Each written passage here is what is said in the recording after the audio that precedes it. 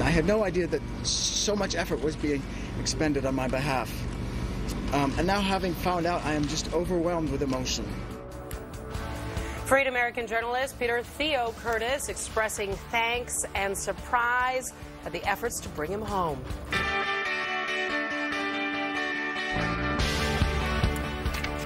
Hello, everyone. Great to see you today. I'm John Berman. And I'm Michaela Pereira. Those stories and much more ahead at this hour. We're going to begin with freed American journalist Theo Curtis spending his first morning in the United States after almost 2 years in captivity in Syria, and he is already speaking out. Pretty extraordinary. We just heard from him last hour from his mother's home in Cambridge, Massachusetts. He got right to expressing thanks for being brought home, with the effort that went into bringing him home. Let's take a listen to what he had to say. First of all, I want to thank you all for coming out here on this beautiful Wednesday morning. In the days following my release on Sunday, I have learned bit by bit that there have been literally hundreds of people, brave, determined, and big-hearted people all over the world working for my release. They've been working for 2 years on this. I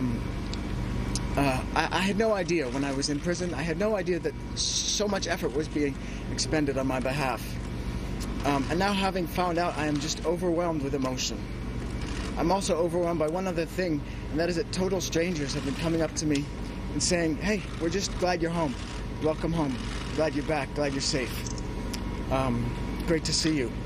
So I suddenly remember how good the American people are and what kindness they have in their hearts. And to all those people, I say a huge thank you from my heart, from the bottom of my heart. And now, look, I'm so grateful that you are expressing all this interest in me. At the same time, I have to bond with my mother and my family now, and I can't give you an interview, and I can't give you a talk back and forth. Can you tell us what it feels like? And that's all I can say to you. But in the future, I promise I will respond to your emails, and I will be present, and I will help you guys do your job. And I'm one of you, and I know what you guys are going through, so I want to help you guys, and I will be there, and I will respond, but I can't do it now. Thanks very much. And off he went back into his home to bond with his family and spend some time with them. A short, direct, and very touching moment there. Miguel Marquez is outside the Curtis home in Cambridge, Massachusetts, where all of that just happened. And we're also joined by psychiatrist Croft. He's a former Army doctor. Miguel, we got to talk about that. He is a sight for sore eyes. What a moment to hear from him. He clearly looks tired, but extraordinarily relieved and very, very emotional. I mean, he was really fighting back tears and the emotions as he was talking. I mean, think of it. 22 months basically kept literally in the dark for much of it, and then to have the entire world sort of focused on you like this, not even knowing during all this time whether or not anybody cared at all or even knew. And indeed, his family didn't know for about half the time he was in captivity where he was, whether he had just disappeared, been killed, or was in captivity. So he is extraordinarily thankful that he is home. His mother, I'm sure, is going to make him a darned good meal, and he clearly wants to get more off of his chest, but you know, just looking at him today, dressed in a t-shirt and jeans and sandals and looking relaxed compared to the videos where he was high-strung and clearly under stress, a gun pointed to his head in one of those videos. Clearly a different man today, and extraordinarily thankful and happy to be home. Michaela? I got to say, you know, what a mensch also, looking at all the reporters, all of you out there saying, I know there's a lot of interest in here, but I got to bond with Mom. Like the ultimate mensch. Miguel, the context of all this happening right now, you know, just a few minutes ago, we played really a heart-wrenching video from the mother of Stephen Sotloff, who is in custody right now in Syria. Last week, James Foley was assassinated in Syria. I know this is really difficult, you know, for the Curtis family. This is the tough thing, and you've been to some of these places, John. James Foley, his parents, Diane and John Foley, they became friends with the Curtises while their kids were locked up in captivity. They bonded, they held together, hoping that they could all have this day.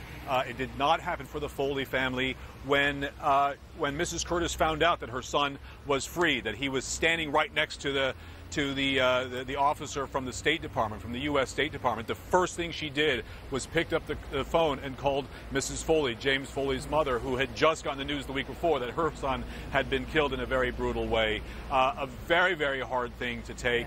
A real sense of the bittersweetness here today. Back to you guys. As low as we got last week, learning of James Foley's assassination, as you said, we got just as high to see him home with his family. Dr. Croft, former Army doctor and a psychiatrist, you can speak to his health right now in terms of the trauma that he has been through for the last 2 years, the captivity, potentially the torture, being away from loved ones, being cut off from outside world. Are you surprised he spoke so soon after his return? No, and I'm glad that he spoke so soon. It means that for the moment, he's doing okay. One of the things he said in one of the interviews he did was, you learn to live with the panic.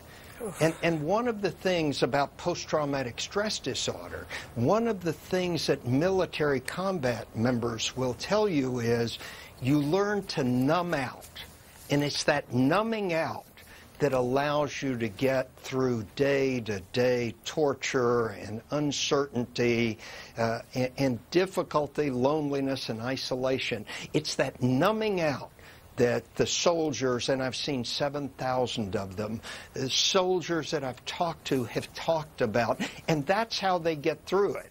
And then they come home, and we see these wonderful events, thank goodness. And John, I love it. He was a real mensch. I love the fact that he's doing so well. I love when we see these videos of the soldiers popping out of the boxes and surprising their children. It's all wonderful.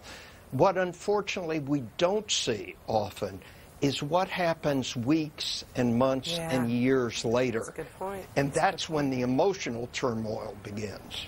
Yeah. It's just the beginning of the process. Dr. Croft, Miguel, thanks so much for being with us. They have a difficult, I think, few days and weeks and months ahead of them, to be sure.